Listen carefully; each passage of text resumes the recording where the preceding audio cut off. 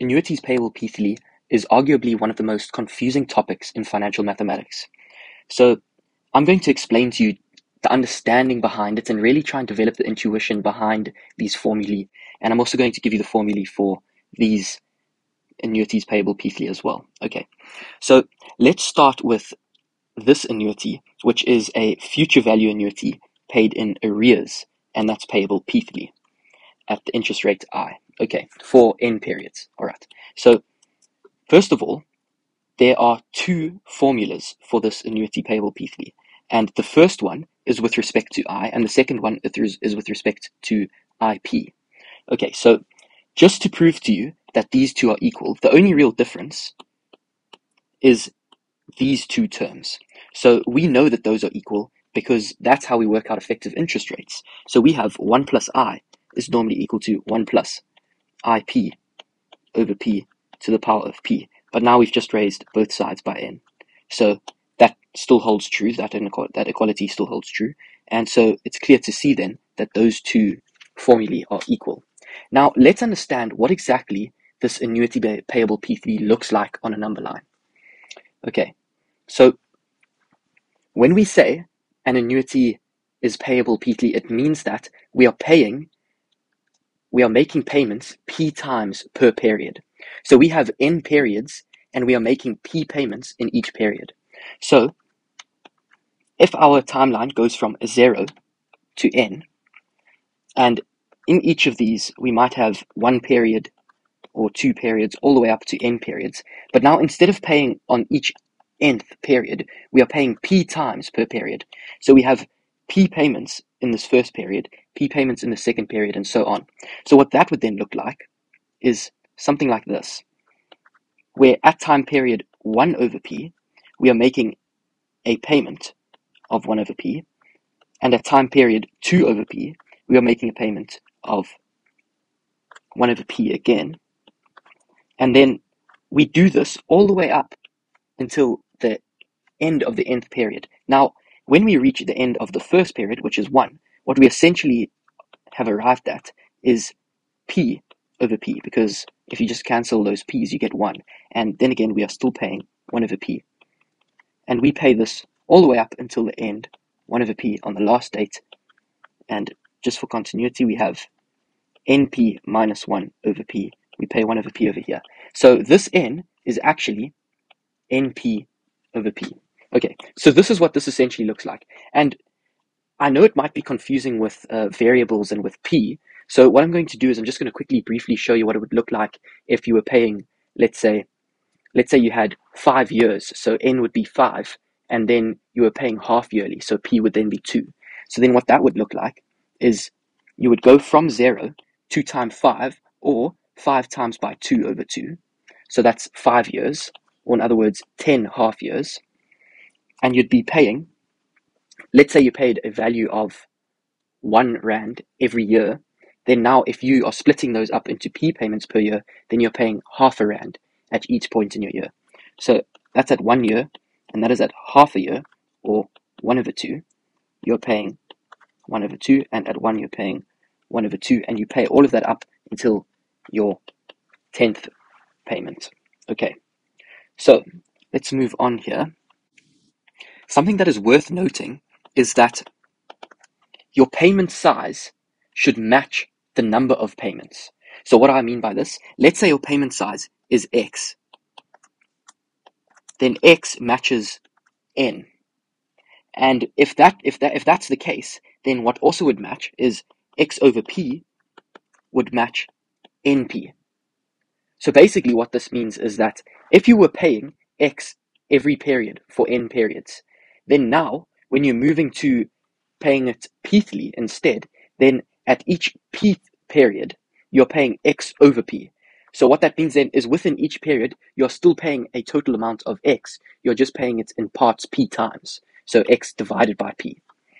And the reason why now we've multiplied by N by P is because this is, for example, in years, but this is in P periods.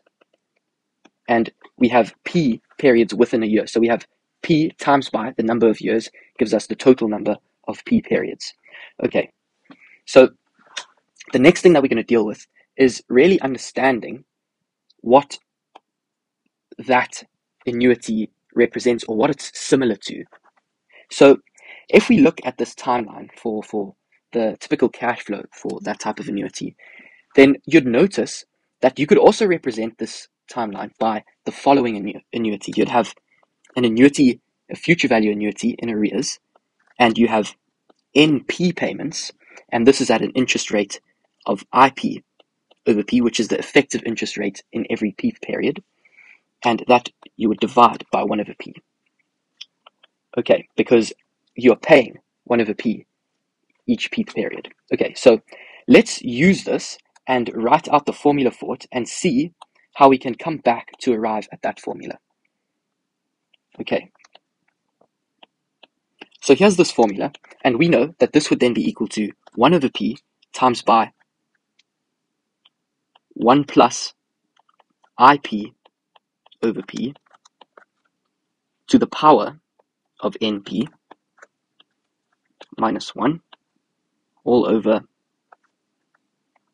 IP over P. Okay, so now what we could then do is we could cancel those P's, and then we could substitute in 1 plus I to the power of N for 1 plus IP over P to the power of N plus P. And if we do that, then we get 1 plus I to the power of N minus 1 over IP, which is then equal to S N IP. Okay, and that is exactly the same as this. And so then what we can conclude is that that is equal to that. And we're using these two formulae to prove that.